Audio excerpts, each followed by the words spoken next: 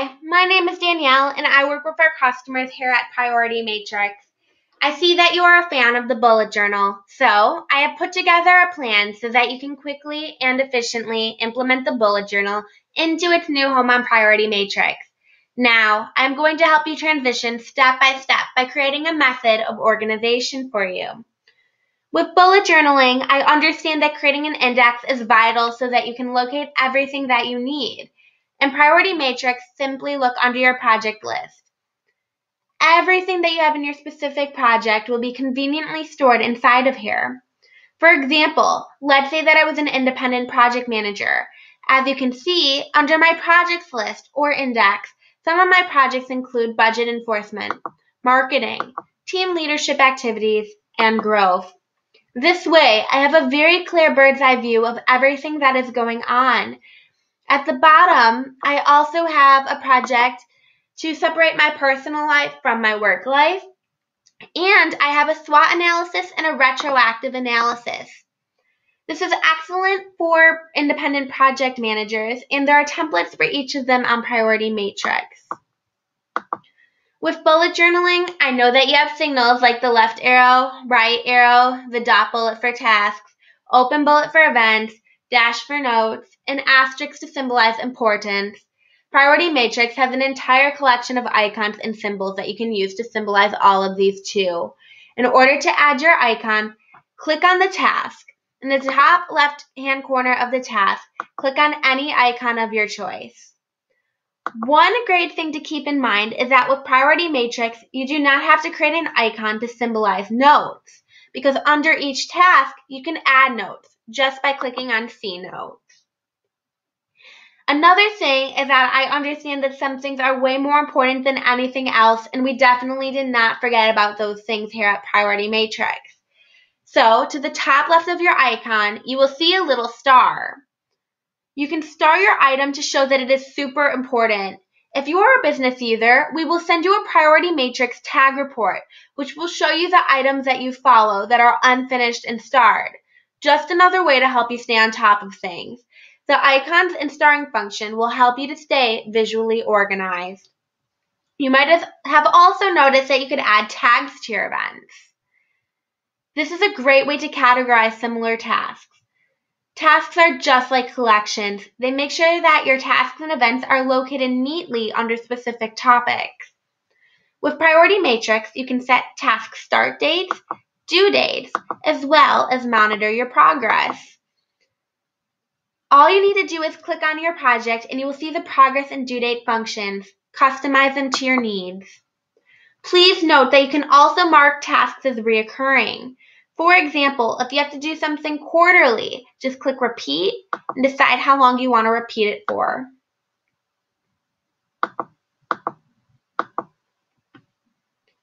Once your task is done, there's no need to write an X. All you have to do is mark the task as complete. To do this, just check it off. You can also migrate your tasks just like you would with the left arrow of the bullet journal. All you have to do is drag your task to another project and move it to the quadrant that it should be in. There it is, and I'm going to move it over to critical and urgent. Another thing that I would like to note is that you should keep your bullet points, or in this case, task and event descriptions, very brief. As I've noted, you can elaborate on the task or event under the notes section of the task, and you can also add files and put screenshots up. Now, let's take a look at the master list capability. The master list will show you your tasks across all projects so that you do not have to spend time switching from one project or task to another. When I get into the office every day, I click on my master list and I look at my tasks that are due today. If I want to look a little bit into the future, I can also look at this week's tasks. A great thing about the master list is that you do not have to enter things more than once. This is less time consuming because with the bullet journal, you often end up rewriting tasks multiple times.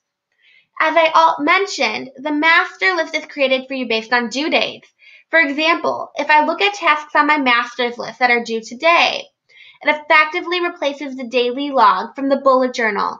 In place of the monthly log, You could use the Modify filter to sort it out for the next month by going to the Filter button and then to Show items with a modified date.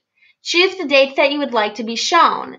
The same thing goes with Future Log, too, as you can modify by date. At the top of your screen, you will see the Filter button, which allows you to determine what you want to look at right now. This is the same filter button that I just showed you. Keep in mind that you can also filter by not only what the due date is, but based on criteria such as finished or unfinished, item name, item tags, and more. Using the filtering function will save you time, and it ensures that you do not lose anything. Please note, if you like to see the big picture of things, take a look at our calendar function. You can also take a look at our Gantt chart. Everything will be laid out right in front of you. Now, I would like to go into a little bit more detail about the Gantt chart. It is a way for you to visualize your project timeline. This is good for when you are heavily planning a project because it allows you to plan for the long term. It is based on the start and ending of tasks, and it shows how long your project will take. What I like is that on your projects, you can switch views between the Gantt chart, the calendar, and the quadrants. You can also organize it by month, day, week, too. Now, if you're like me, you do not want to spend 30 minutes going through papers to find that one important paper that you were looking for. Like I said, Priority Matrix has everything all in one place. So if you're looking for a specific task or event, simply use our search function. Now, there's no need to spend 30 minutes skimming through your papers. You can find what you need within 30 seconds.